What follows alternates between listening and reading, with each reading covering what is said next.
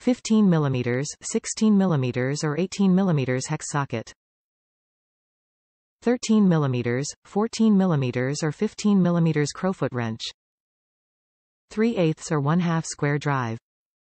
The performance tool W84010 Serpentine belt tool releases tension on serpentine belts with spring-loaded idler pulleys, fits idler pulleys requiring 15 mm, 16 mm, 18 mm hex or 3/8 or 1/2 inch square drive.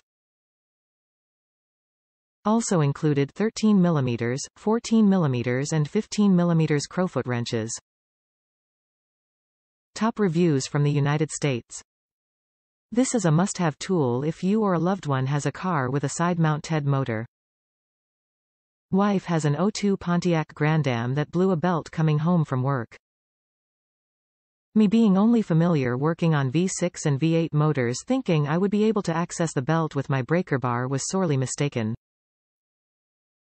Then after a time fighting with 2 pry bars to get the belt tensioner to release and then mount the new belt was beyond my limit of stupidity.